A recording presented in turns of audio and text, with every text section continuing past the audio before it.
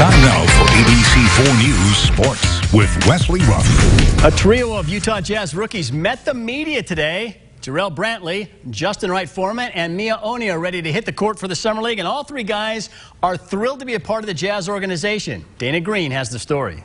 It's been quite a week since the NBA draft. This last week has felt like a dream. It's very unreal. This last week has been one of the best of my life. It's been a life-changing experience. It's amazing to be around this organization and to grow, so I'm grateful. With all three getting picked in the second round, Brantley, Wright-Foreman, and Oni are all coming in hoping to prove every other team made a mistake. We were all picked in the 50s. At the same time, we're blessed to be picked, but we all feel like maybe we're better or we can play with some of the guys picked in the first round. We just have a chip on our shoulder, and we work like it every day.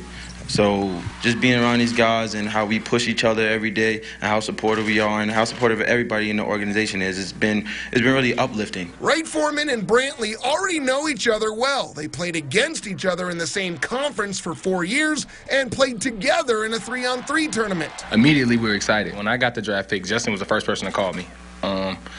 I couldn't answer it because everybody was surrounding me, and then it was vice versa. As soon as he got picked, I may have been one of the first people to call him. We just been bonding ever since after going to war for 4 years.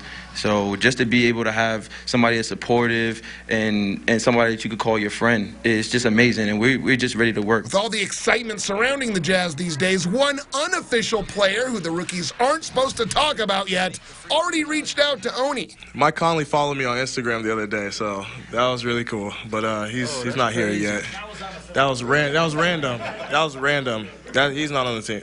Whoops. First things first, though, Summer League on Monday. I think we're all definitely looking forward to being able to play in Summer League.